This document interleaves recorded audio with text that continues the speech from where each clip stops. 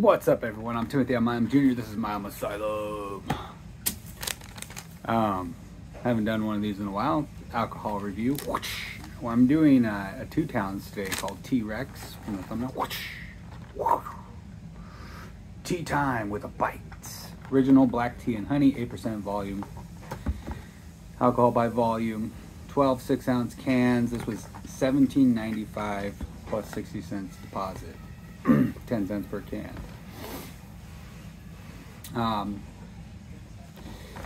Yeah, so it's just a cute little play on words here. T-Rex playing croquet. Yeah.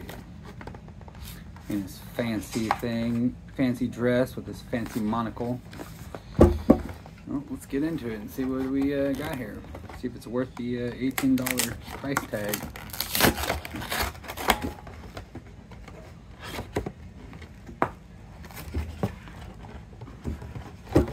And like always, they have their generic, I call it generic because I guess they're more cheaper. Instead of printing on the can, they just slap a sticker on it. It's probably covering up another label. I guess it's just way cheaper to do it this way. It's pretty cool. They got the little, like, what is this, London?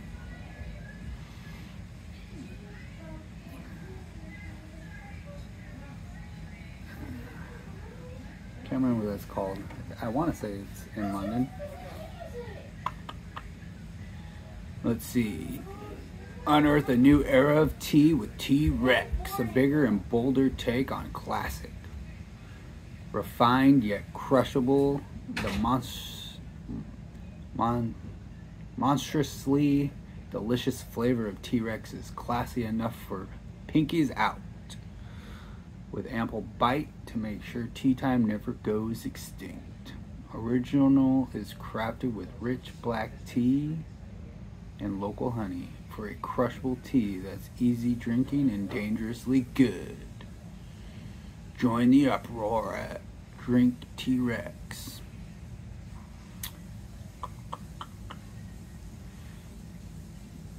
Hard cider tax class.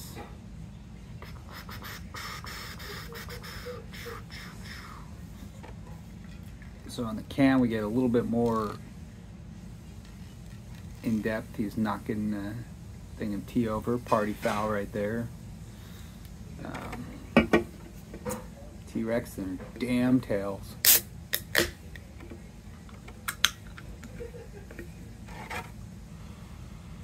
So it has a very strong cider scent to it. You can smell the apple. It just smells like a cider.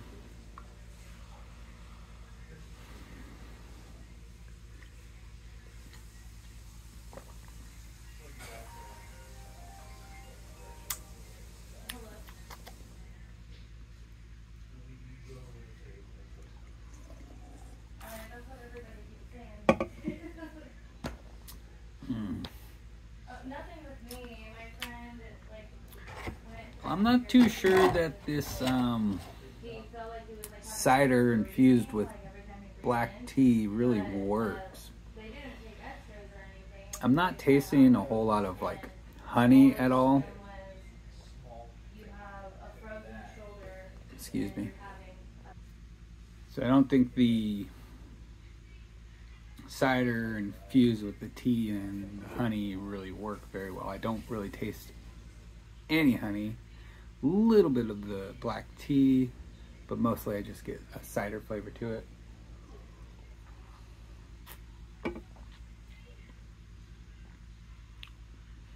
Yeah, it comes on kind of strong with the cider, and then you get the tea filtered in there. And it's really hard to taste the notes of honey with the cider flavor. It kind of overpowers it. But it's not bad. While at the same time, it's not worth the $18, like, at all. I just don't understand how these companies know how to charge, and because they're not advertising very well either, because this does not taste as advertised, nor does it taste $18 worth. So I mean, like, did the person who make this taste it and go, oh my god, it's so good, $18 worth? No, it's because it's not. It's definitely not. Anyways, you guys are here for the score.